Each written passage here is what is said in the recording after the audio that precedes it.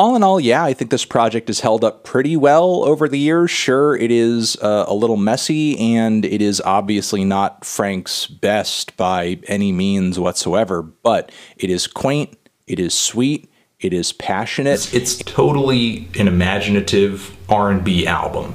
The production is there, for the most part the songs are there, and to a lesser extent the execution is there. Popularity-wise, Frank is kind of really at the top right now when it comes to this style. Is he my favorite artist in this style?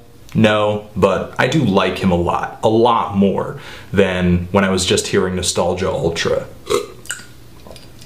I'm feeling a decent to strong 7 on this LP. I think Frank not only pleased me and came out with what I think musically and lyrically and instrumentally is a great record, but I think simultaneously pleased his fans and kind of gave them what they wanted. It definitely impressed me. I guess the only issue that wasn't an issue for me, but something that I hope isn't an issue for other people, is that I just kind of crossed my fingers and hope that a lot of people didn't find the music too sleepy or too uneventful on this album, because if you are a more patient listener, I think you are going to find a lot of things to like about this project. I'm feeling a decent to strong 8 on this thing. Just really loved the fact that he was able to come at this record with a totally different creative mindset than he did on Blonde, and pretty much have it be an equally fulfilling experience. In some ways, creatively, conceptually, stylistically, this has even more diversity than Blonde, as it seems like Frank is experimenting with more instrumentation, more genres, more samples, weirder sounds and effects and transitions, which is definitely up my alley personally, though I could definitely see why most people would enjoy the Blonde experience over the Endless experience. I'm feeling a decent to strong 8